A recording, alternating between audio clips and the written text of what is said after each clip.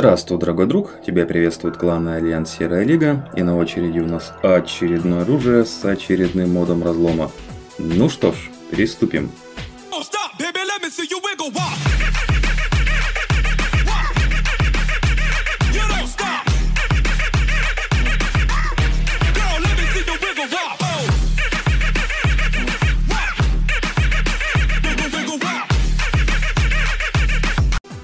А на очереди у нас такое оружие с модом разломом, как под названием скана призма. Скана призма очень классное оружие для тех, кто начал относительно недавно играть в такую игру, как Warframe. Соответственно, что мы сейчас и показываем. Потому что скана призма у нас передается аж с нулевого ранга. То есть, если у вас там относительно небольшой ранг 3, 4, 5, и у вас есть жирный братюня, кто вам может подогнать скану призму, то попросите и пусть подгонит, думаю, братюня вам не откажет. А теперь посмотрим, что это воткнул, с чем это едят и что у нас сейчас получится. А получится у нас, сразу говорю наперед, очень забавная и интересная штука. Первое. Это у нас ваша любимая билдовая раскладка. Пойдемте сразу по ней. Всесильный призрак. Это у нас стойка, которая падает с консулисков, по-моему, или проще говоря, с консулов на Луне. Шанс выпадения очень редкий. Если вы не хотите ебаться неделю и вышибать эту херню, ну тут каждый раз по-разному. Кому-то может и за вечер выпасть, кому-то может с первого захода выпасть, а кто-то бегает неделями и месяцами, эта данная стойка ему не падает. Так вот, если вы не хотите ее вышибать, то можете ее купить в торговом чате. Штука, я бы не сказал, что очень дорогая и дешевая, что-то где-то посерединке. Стоит примерно 100-150 платины. Пару раз видал, что даже за полтинник продавали. Но тут, смотрите, тут сугубо индивидуальная штука, смотря на того, зависит от того, на кого вы нарветесь. На жадного барыгу будет дорого, на нежадного торгаша будет дешево. Тут чисто случай. И поехали по билду дальше. Болевая точка увеличивает нам общий урон на 165%, избыточное состояние тоже, кстати, очень редкий мод. Падает на миссиях гранир с мясника гранир. Штука тоже очень редкая, и, по-моему, в торговом чате, но по сих пору также где-то стоит, может быть, 70. Вот где-то от 50 до 100 платина, например, стоит. Но тут тоже сугубо все индивидуально, зависит от торгаша, на которого вы нарветесь. Можно даже за 40, скорее всего, платины купить, если посидеть там часик, найдете такого продавца. Но если не хотите долго искать и мозги парить, то есть 80 платин, я думаю, вам тут же в течение там 10 минут найдете себе этот мод. Валим дальше. Закалка крушитель органов увеличивает нам шанс крита, множитель крита. И ядовитая кара порочный мороз придает нам эффект вируса и увеличивает нам статус. Что ни странно, вы же любите вирус, когда у вас идет оружие на разрез, еще и вирус, это прям белиссимо для вас, я прям не знаю. Народ почему-то кончает, мне как-то похер. Берсерк. Увеличивает нам скорость атаки аж до 75%, когда у нас проходит крит. Ну и соответственно наш мод разлома.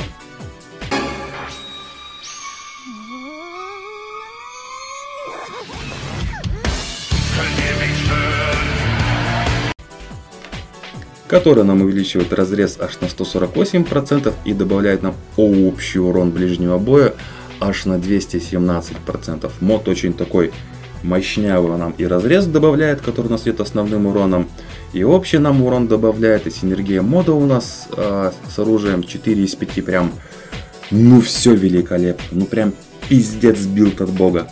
Ну это, конечно, сарказм, наверное, не знаю, посмотрим. Ну и, соответственно, будем мы тестировать на 2 бомбардировщиков, 2 пулеметчиков, ставим неуязвимость, потому что в душе мы всегда вуконг. И теперь у меня такой интересный вопрос для любителей вируса. Как вы думаете, скана справится с данными мобами или не справится?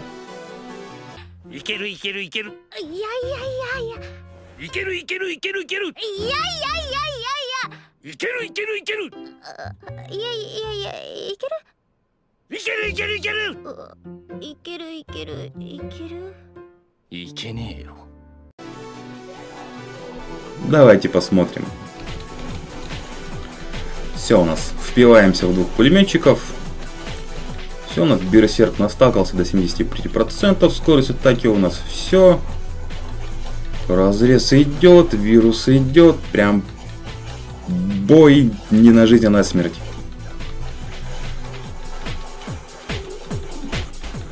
Ну, судя по тому, что бомбардировщику и пулеметчику-то особо похуй. Не, ну это вот для тех, кто вот прям вот. Вот прям любит, чтобы вот у него и вирус был, и разрез у него был. Ай, красота. Ай, какая красота, а.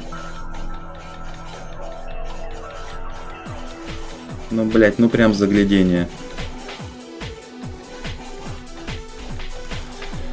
Давай еще так комбо попробуем сделать. Тут как бы похуй вообще. Все, убили. Великолепный. Великолепно у нас билд, который у нас идет и на разрез, и на вирус. Классно. Но не все так печально, как кажется на первый взгляд. Второй вариант билда.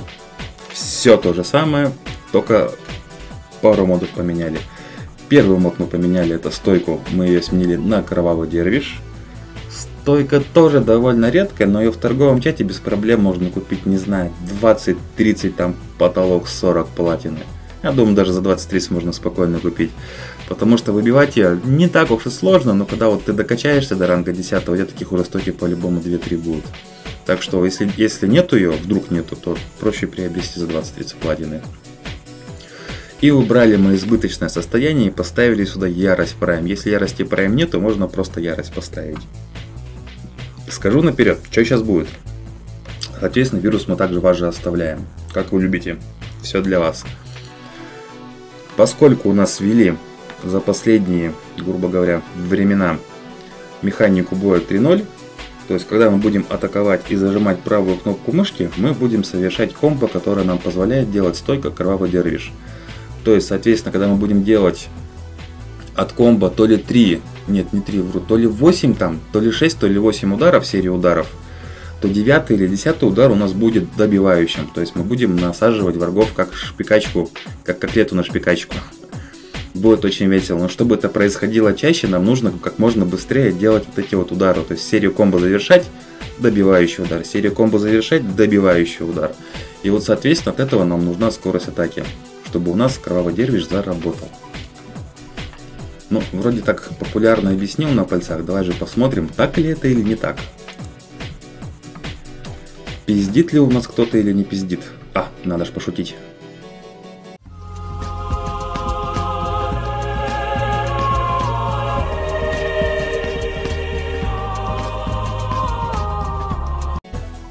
Вроде смешно было. Все, начинаем атаку, зажимаем правую кнопку мышки. Вот у нас раз насадка, 2 насадка, 3 насадка, 4. Вот это я понимаю. Вот это уже веселее. Готов. Ну, давай, насаживайся. А, не нажал на кнопку. Ай-яй-яй-яй-яй. Дебила кусок. Ну вот, всего лишь, что мы поменяли всего лишь один мод на скорость атаки за место избыточного состояния. И наш нимбический мстительный призрак поменяли на обычный кровавый дервиш. И вот тебе результат.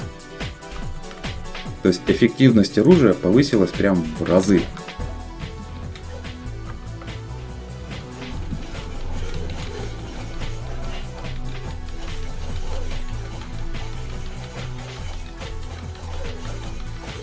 Да что же забывает? О, зажал.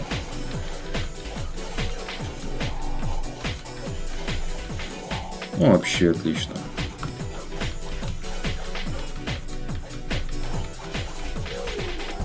Великолепно.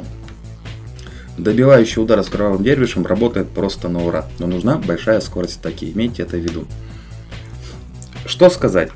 Если вы относительно недавно начали играть в этом ранга 3, 4, 5 или больше, и данное оружие не забудьте, что можно передавать с нулевого ранга, и у вас есть жирный братюня, у которого есть скана призрак, то попросите у него, или вы сами таким братюнем считаетесь, там, подарите своему там лоу рангу, пусть он кайфанет. Скажи ему: кайфани, братан, на, кайфани, вот сделай так и кайфани. И будет просто замечательно и шикарно. Теперь, Дальше у нас разгон пойдет для тех, кто прям пиздец как любит эту гребаную скану призма. Можно ли разогнать урон еще и? Можно. Прям смело говорю, можно. Надо всего лишь воткнуть 2 мистификатора. Один у нас мистификатор. О, блин, вспомни, как ты называешься. Так, один мистификатор у нас называется мистическая ярость, который дает нам 45% шанс, что у нас оружие ближнего боя увеличит урон на 120%. То есть ставим. И второй у нас мод. Так, где же ты? Мистический удар, который нам с 10% шансом дает нам скорость атаки 40% на 12 секунд. То есть и еще у нас получается и еще больше скорость, и еще больше урон на 120%. Ну и скорость на 40%. До хера ли это? Да, конечно, до хера. Тем более данные мистификаторы, довольно-таки часто их люди покупают, особенно на Валькирии такие вот мистификаторы ставят. И цену данных мистификаторов как бы бояться не стоит, что комплект, то есть полный мистификатор 3-го ранга, что мистическая ярость, что мистический удар, стоит примерно 200 платины. Вот прям заряженные. Кто будет давать, говорить больше, что там стоит там 300, 400, 500, даже, господи, шлите их нахуй. Вот просто говорит, братан, вот у тебя есть ноги? Да, вот есть ноги, иди нахуй. Вот 200 платин, это вот для них я считаю потолок, потому что очень часто люди ходят на охоту индолонов, сразу за ночь, не знаю, 3 захода кто-то успевает делать, кто особо придачился к этой теме. И там эти мистики, они как говно падают. И найти данные мистификаторы в торговом чате вообще не проблема. Ну и помните мой совет, что самые лучшие цены это у нас, как правило, с утра. А самые-самые-самые дешевые цены, как в секонд-хенде, это у нас с утра, с пятницы на субботу, с субботы на воскресенье и с воскресенья на понедельник. Вот это вот утро, это вот самое классное утро для торговли чего-либо, чего вы хотели там себе найти. Потому что, как правило, в пятницу там школьники садятся и такие, блять, я сейчас какую-то хуйню там за 1000 платины продам. И когда ему бибу к носу суют, и он уже почувствовал вкус залупы во рту, то есть он понимает, что как бы, ну, наверное, цена высока.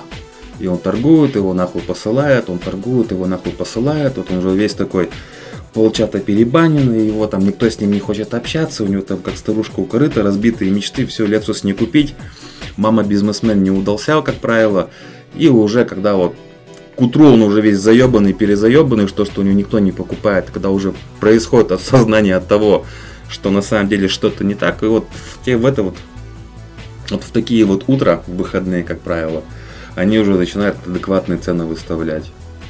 Особенно не понимать тех, кто сориентируется на сайты, которые занимаются торговлей. Там, блядь, там вообще все по-другому. Не работает это так. В Европе, может быть, работает. В России так не работает. Особенно, когда тебе говно продают за какую-то неадекватную цену, где нет урона. Ну, тем не менее, ладно, что-то я запизделся. Вот, нашу скану мы проапали мистификаторами. Вот я говорю еще раз для тех, кто прям вот обожает данное оружие. Ну и давайте посмотрим, как сейчас зайдет. Так, вот сразу 2 мистика сработало. Куда ты? О, вообще отлично. Что-то какая-то ёбнутая скорость стала, если честно. Вроде как бы 40% добавили, а скорость безумная стала. Ну, эти мистификаторы, конечно, подойдут для тех, кто очень-очень-очень любит просто в ближнем бою воевать. Хотя хрен его знает, много ли таких маньяков. Вот шотнулся.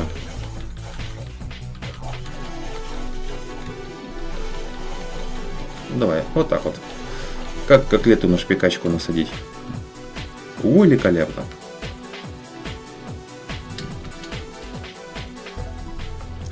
Ну, что сказать, надеюсь, эксперименты вам эти понравились. Ну, еще раз говорю, вот классно вот для тех, кто вот балдеет за именно скану призрак, и вот кто прям просто любит ее. И если, конечно, вы жирный братюни, и у вас есть чувак, которого надо проапать хотя бы по урону, поднять ему, то есть подгоните ему скану, тем более скана у нас недорогая, она где-то 90, ну, грубо говоря, от 70 до 100 платина, например, где-то вот так вот стоит. И мод разлома, что удивительно, на сканы, как оказалось, я думаю, они будут дорогие, там платины 200-300, там некоторые психи за косарь будут загибать, оказалось нет.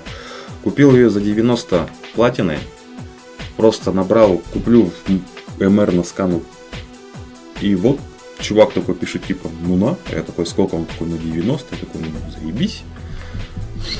Другой там еще 100 написал, там у него был урон плюс крит, вернее плюс к множителю крита. Написал там 100 или тоже 90 написал. В общем, штука недорогая, штука годная. Если хотите себе оружие на начальной стадии игры хорошее, то есть лучше сканы, пожалуй, не найти.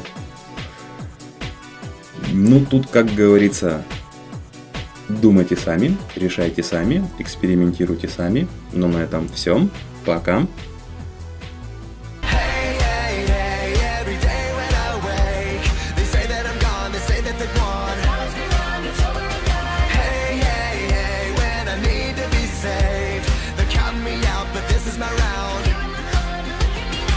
Like a rocket up into the sky, nothing can stop me tonight. You make me feel